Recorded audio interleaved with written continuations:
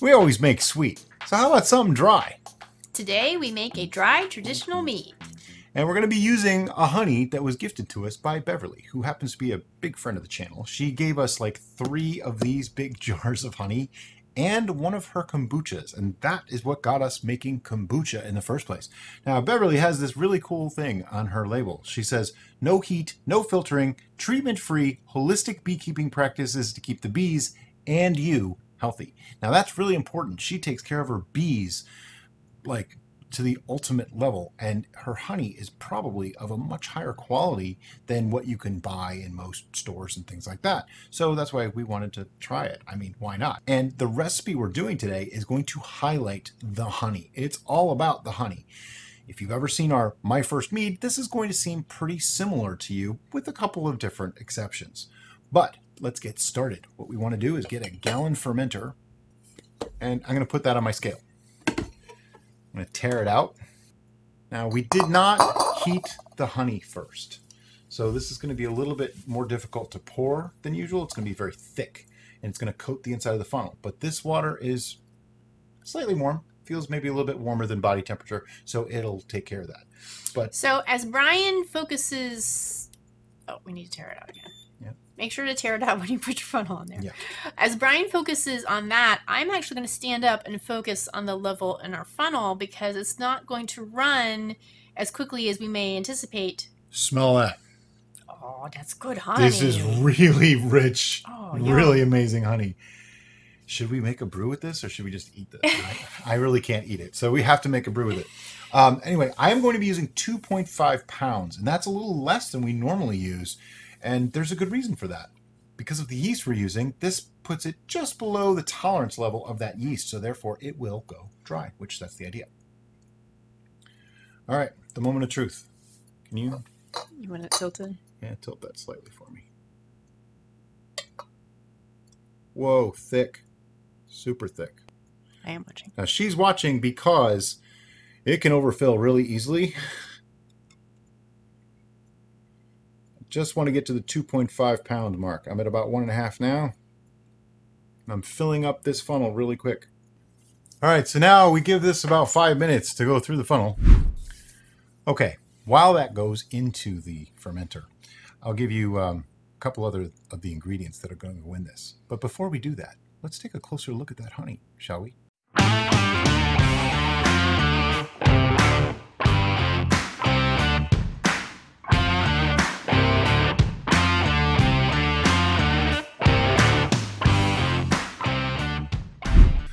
Okay, back to those other ingredients.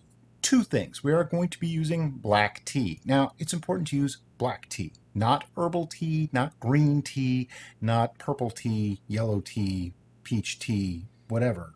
Just use black tea. It's not there for flavor. You won't taste tea in this at all. Trust me, you won't taste the tea at all. So even if you don't like black tea, just use it. It's there for something called mouthfeel. It adds tannins, because tea has tannins in it, and it gives that little bit of a pucker. It rounds out the flavors, because mead can be a little bit overly sweet if you don't do this. Even though this is going to be dry, it could still be a little flat and boring. So by adding a little bit of mouthfeel, we make it more interesting. The other thing I'm adding is orange peel. Now, if you don't have the type of orange peel that I have, it's okay. You can use fresh. We are actually using dried orange peel. How did I get dried orange peel, you might ask? Good question. I peeled some oranges, shredded them into little tiny pieces, and put it in a dehydrator. Actually, I think I used an oven because I don't think we had a dehydrator yet. That just shows you how long we've had this stuff. And I let it go until it was pretty dry. Not like ash dry, but dry. And that's it. And I'm going to use a couple of pinches of this. If you don't have this, a couple of nice, good swaths. Yeah, I just like that word. Swaths of orange peel is good. Or if you want to use a zester, just use like maybe 1/4 to 1/2 of an orange. It's not really there for flavor so much as it adds a little acidity. It adds a little extra balance to the flavors of this mead.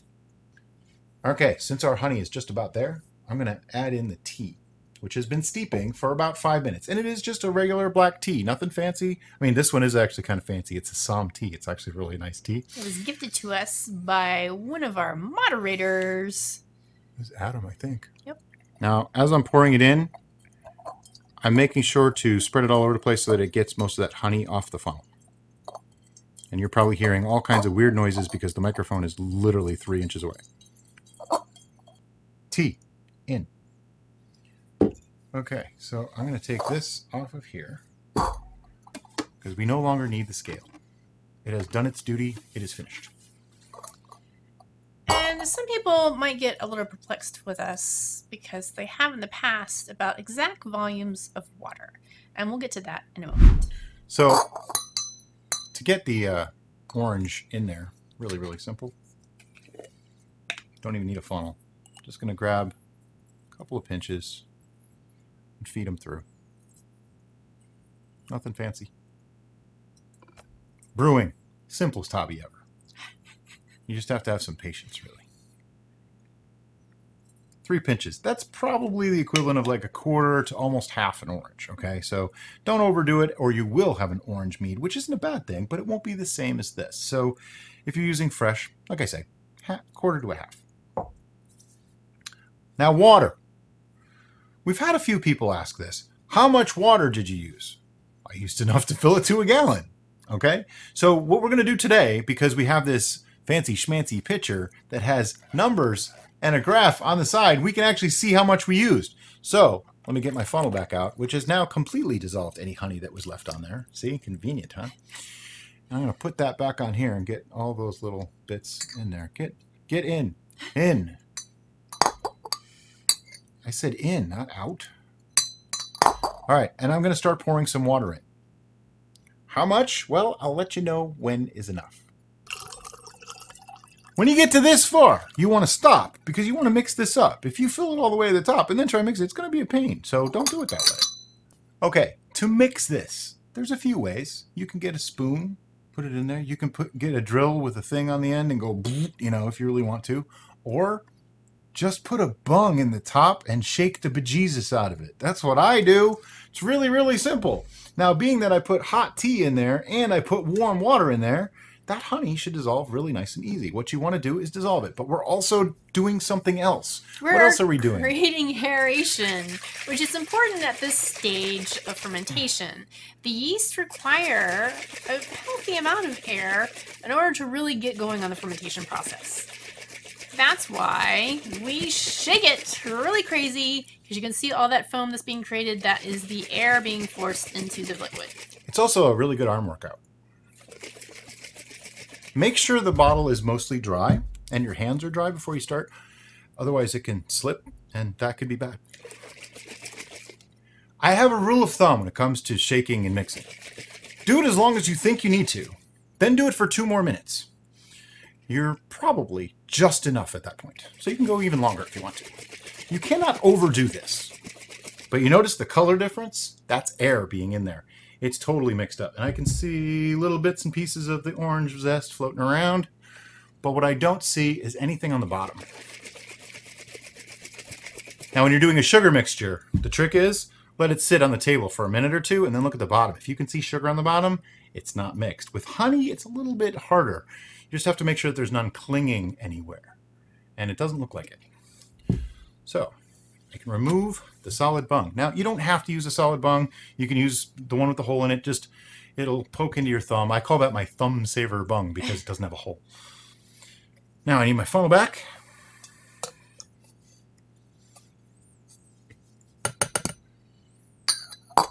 By the way, we didn't talk about this, but sanitization is very important. That is the first step. And we tend to use something called the red bucket of sanitization, which is basically just a red bucket with Star San liquid in it. Now, not just Star San liquid, which means the mix. So it's got a few gallons of water in there. And everything gets dunked in there and soaked in there for a few minutes. That way they're sanitized. There's a difference between clean, sanitized, and sterilized. Sterilized is when it's like hospital clean, okay? We don't need to go that far. We just need to sanitize so that bugs that would normally try to infect this can't get in there or are dead. Now, I'm going to put more water in. How much? I'll let you know. That foam is a little bit of a prevention measure for me. It means I can't go as high as I want to.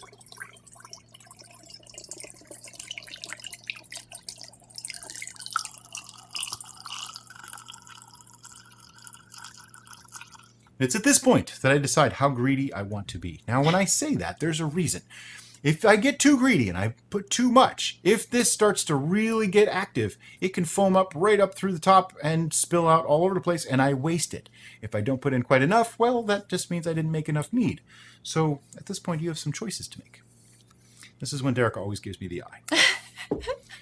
Right now, we have a lot of foam in here. That foam is going to go away because it's just air bubbles, okay? They will break up and go away.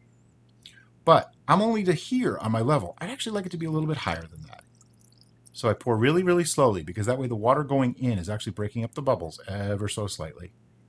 And you see I can get a little bit more water in there. I think that's about it.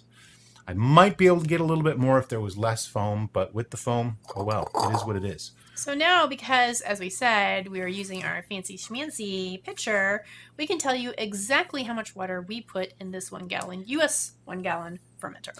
We started with 128 ounces. There are 40 ounces left. Therefore, we used 88 ounces of water.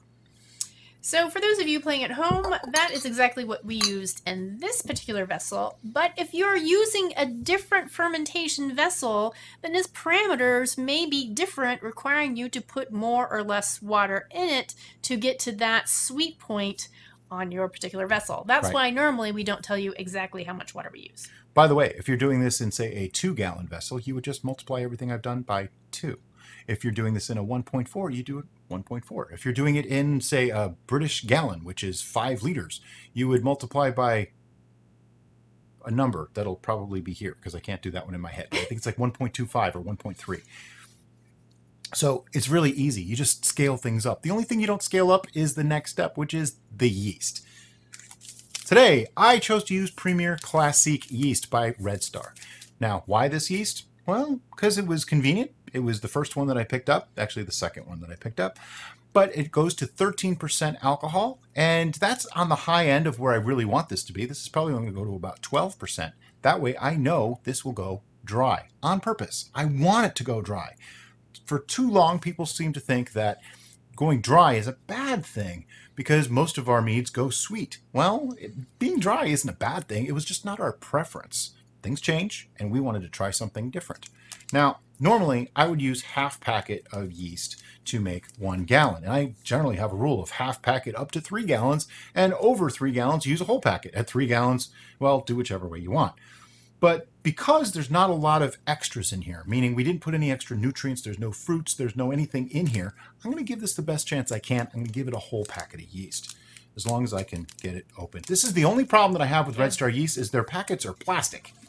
And you can't just tear it. 71B, I can just tear the package open. One of the things that I like about this particular yeast is that it is meant for deep, rich, complex flavors in dry wines. So it's kind of tailor-made for this exact kind of brew. Don't get me wrong, mead is still really a wine when it comes to brewing, okay? Honey might not be as nutrient-rich as grapes, but it still is a wine in the way it's made, okay? It's not a beer, and it's certainly not a hard liquor. So, you know, it's more like a wine. So I'm going to use a whole packet. When you get to the bottom of it, give it a good thwack. Get all those little yeasties up. They like to stick to the sides. I don't know why. Now, there is something we forgot to do, and that's okay. It just shows that we're human. Our new tactic has been, before adding the yeast, because we now dry pitch yeast, is that we would take a hydrometer reading. Yeah, we can do that. Which we forgot to do. So we're going to do it right now. Can I mix it first? Sure. We're going to mix it, and then we're going to do it right now. Yeah, because there's all that yeast sitting on top. I'm afraid if I take a reading right this second, I'll just pick up all the yeast out of it, and it really won't help. Now, because I dry pitch the yeast, it doesn't matter if we do it before or after. It really doesn't make much difference. But a lot of people might ask, why didn't we hydrate the yeast? We used to all the time, and we found that there's almost no difference. Yeast comes pretty well active, and there's, you know, plenty of good living cells in there. We've never had a problem. It's just not a big deal.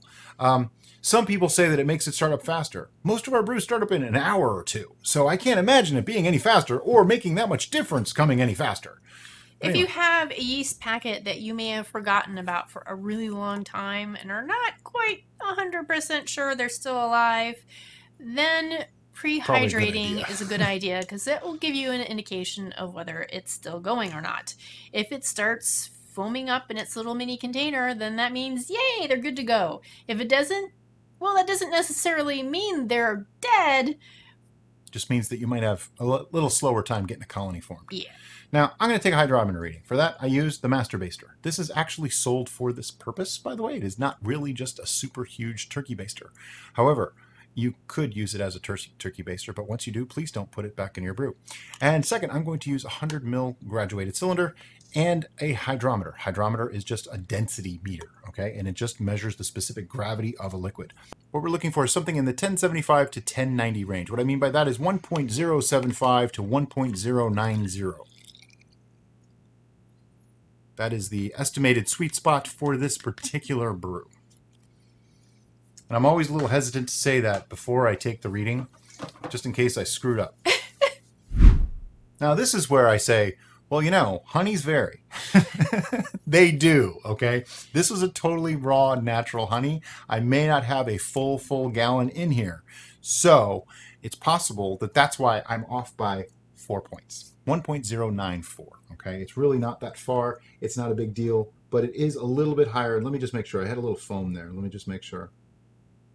Yeah, actually 1.092, so I was off by 2 points. I was actually shooting for a 1.088, I'll be totally honest, so I was off by 4 points. But let me take a note on that. By the way, taking notes is essential. You want to know what you did. That way, if you mess up, you don't do that again. And if you do something really good, you have a record so you can reproduce that again. Now, what am I going to do with this? I'm going to pour this right back in here. Some people don't do this. I'm not some people. You know why? Because everything here has been sanitized. It's clean. That was the silent mode. That's too funny. I don't think she's ever done that one before. Okay, so what we have now is our must. So what we're going to do is we're going to put the cap back on. These plastic caps, if you can find ones that fit your bottle perfectly, we have two different kinds of fermenters and they fit one, they don't fit the other. If you can find them, they're great. The bungs will never pop out and airlocks still go right in and hold. It's a soft enough plastic, it makes a great seal. I highly recommend them. We do have links to them in the description of this video. We have noticed that they seem to fit better on the carboys that you purchase straight off of Amazon. Yeah. And they don't fit quite so well on the carboys you may find with the free at apple your juice. store with the free apple juice, yes. Now, what's the next step in this? We're going to wait until it starts fermenting, and we're going to show you those signs once it does. So as you can tell, it is already bubbling, and if you remember the VIP, we've already shown you this because it was pretty much bubbling as soon as we put the airlock in it. Not 5 minutes. And we're just like, oh, that can't be a true bubbling, can it? Well, it's been going for like close to an hour now. Right. And if you look down further into the vessel, you can see the little bits of yeast in there, and they're doing what we call the lava lamp, and that's where they slowly churn around in the liquid. And that's another sign that something's going on, because the liquid, even though, if you remember, this was warm, isn't going to be moving around that much with that little bit of temperature change. Right. So because we can see the movement due to the little particles of yeast, I'm going to say, and I was just watching the foam right here. It built up and then released.